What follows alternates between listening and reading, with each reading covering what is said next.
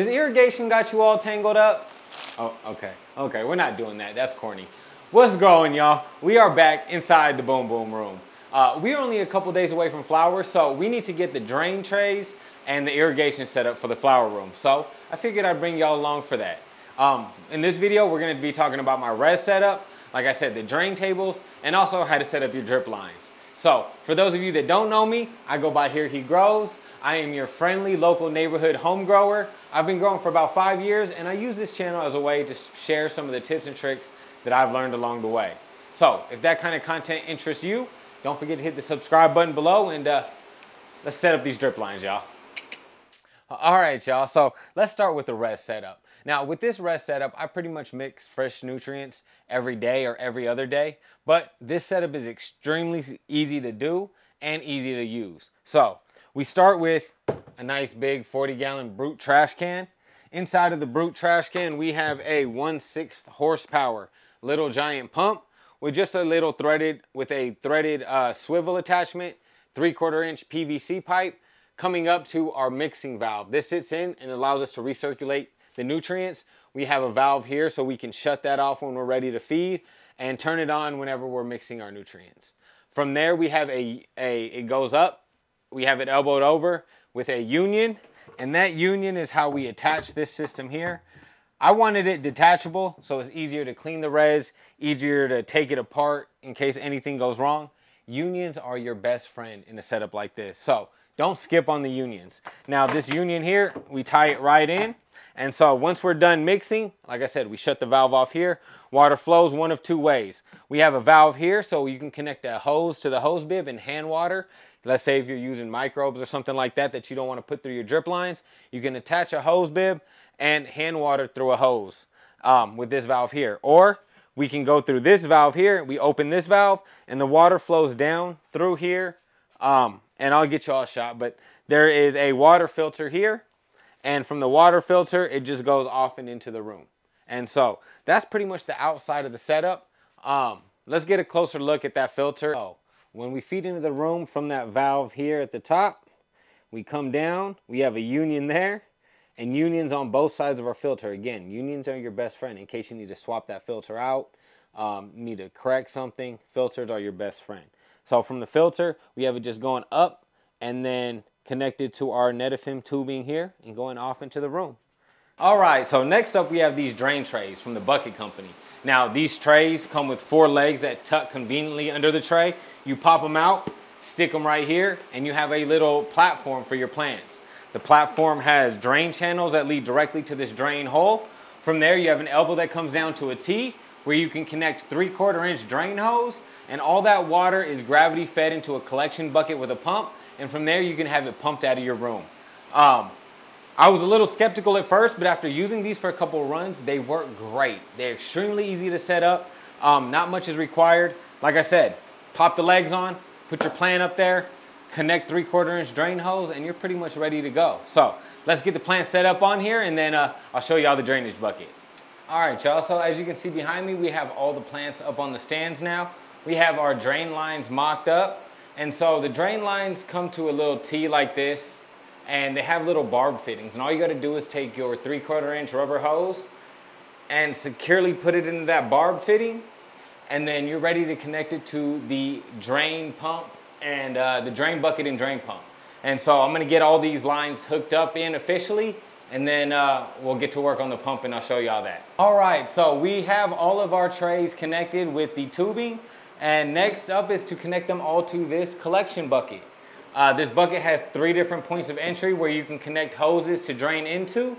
From there, you have a automatic pump in here to once the bucket fills halfway up, it'll pump water out, also equipped with a backflow valve.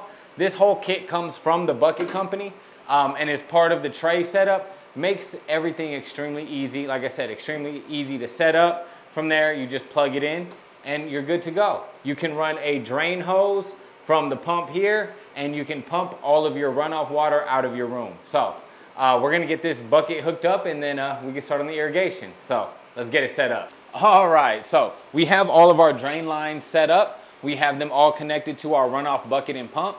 Next is setting up our drippers. Now I use Netafim drippers. The tubing, I believe, is 17mm tubing, and comes in a big roll. And then all of the nice thing about Netafim, all of the connections are little compression fittings. They have a little ring and a cap. You slide that onto the nozzle and you just tighten it down. And it gives a nice watertight seal all the way around. So no matter which way you need to route it or what you need to connect it to, all of them are nice compression fittings. So you just cut your holes to size, route it around the room.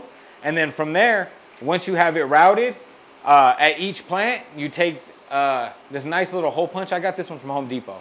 Extremely simple. You just punch a little hole into the tubing. From there, your Netafim dripper has a little point. You poke that right into the hole. You'll feel it snap into place. And then you stick the stake into the plant and you're ready to go. Now, these drippers come in all different sizes. You can size them according to the amount of flow that you need. This round, we are running 2 gallon per hour drippers. We're gonna run 4 per plant, giving us 8 gallons per hour. You divide that by 60, it'll give you a gallons per minute.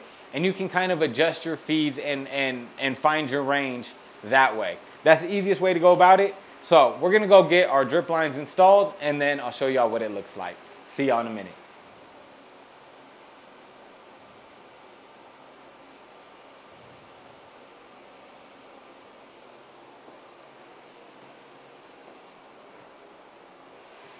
All right, so we are almost done. Our drip lines are now in and set up.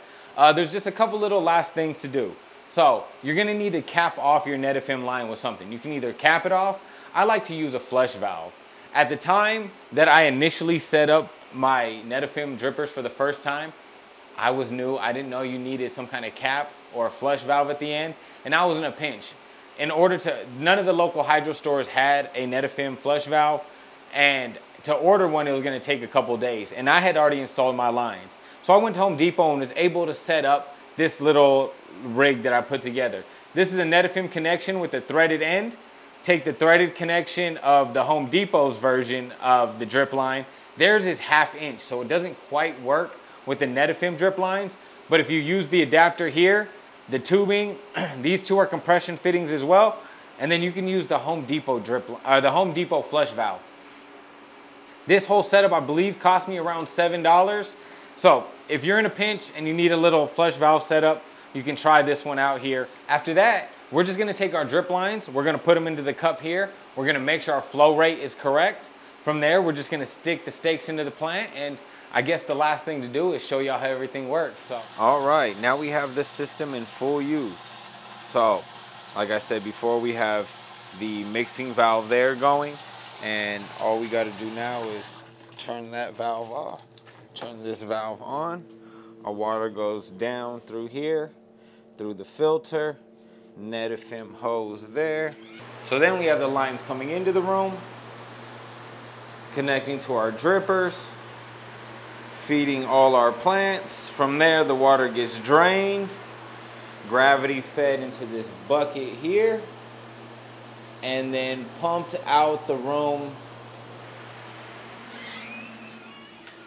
to this bucket here, and I just dumped this manually. So that's pretty much it.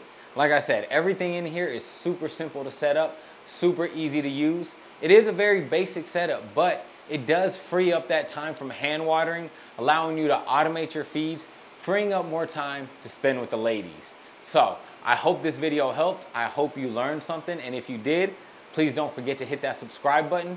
And if you have any questions or suggestions for future videos, drop them in the comments below. I'm always checking those out to see what else I can help y'all with and maybe learn something from y'all as well. So until the next video, keep growing, y'all. Much love.